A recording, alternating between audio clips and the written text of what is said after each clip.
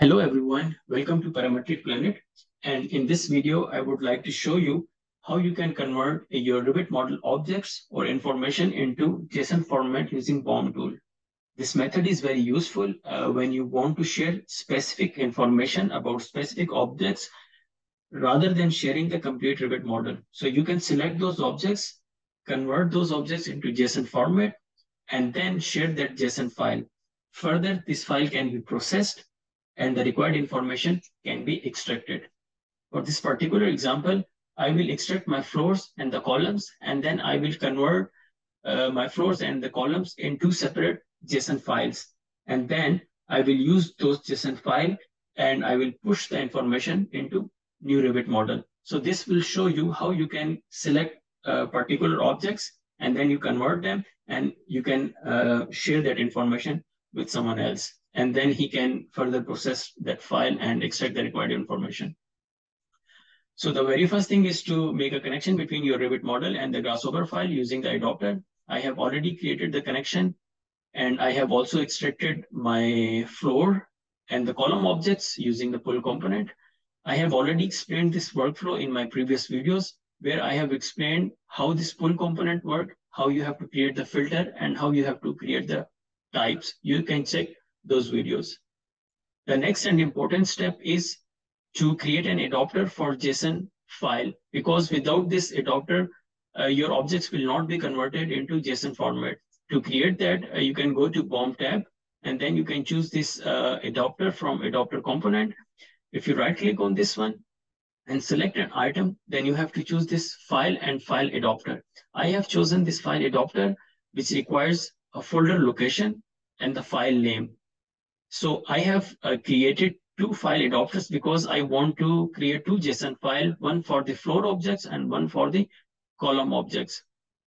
And then I have created this push component because we want to push these objects into JSON format. For instance, in our previous tutorial, when we wanted to push our objects into SAP or ETABS, then we have created the SAP adapter or the ETAB adapter. Similarly, in the Revit, if we want to push our objects into Revit, then we have to create a Revit adapter. So similarly here, we want to push our objects into JSON format. So we have to create this JSON file adapter. And then I have chosen this push type, this time delete then create. When you have an existing file in your folder where you want to save your JSON file, then this option will delete the existing file and will create the new file. I want to save my column JSON file and the floor JSON file in this folder. At the moment, this folder is empty because I have not pushed these objects into JSON format. So let's do that. I will activate this push component, first the floor, and then I will push the columns. So now we check in our folder, both column JSON file and the floor JSON file has been created. Now in the second part, I will import this information into another Revit model. I have already created this empty Revit model. So I will connect this Revit model with another Grasshopper file. For that, I will use this connection settings. So I will update these ports, which I have already done. I have created this new port so that I can differentiate between my previous model and this model. So I will press OK, and then the connection is already been made. And now the next and important step is to pull the information from the JSON file.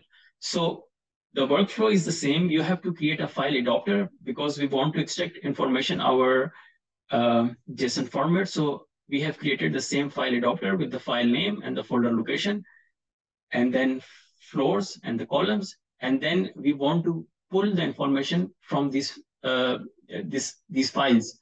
So if we check the objects, we have not pulled any object from these files. So that's why this panel is empty.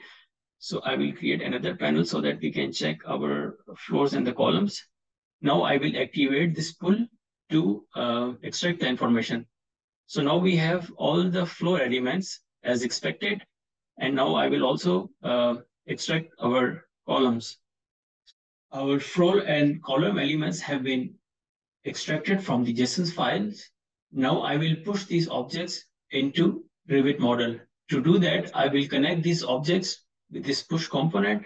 Now this push component will push these objects into new Revit file. So I will connect first my floor elements, and now I will activate this push component. So it will push the floors into Revit model. So as you can see that my floor elements have been successfully imported in this new Revit model.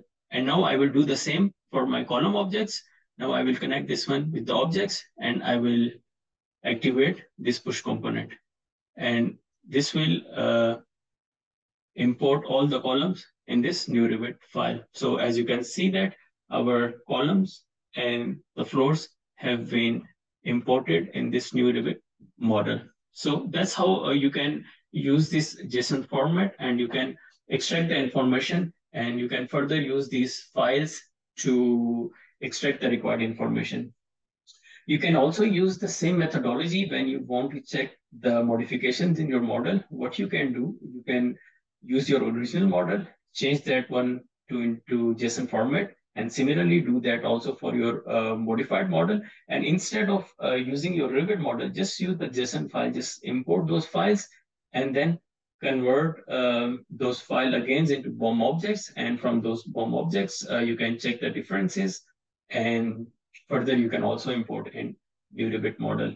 This methodology is not restricted to just Revit model. You can also use, for instance, ETABS model or the SEB models. You can convert those objects into JSON format, and further you can use those objects for further processing. So that's all for this video. I hope you like it, and I would like to see you in the next one. Till then, have a nice day, and bye-bye.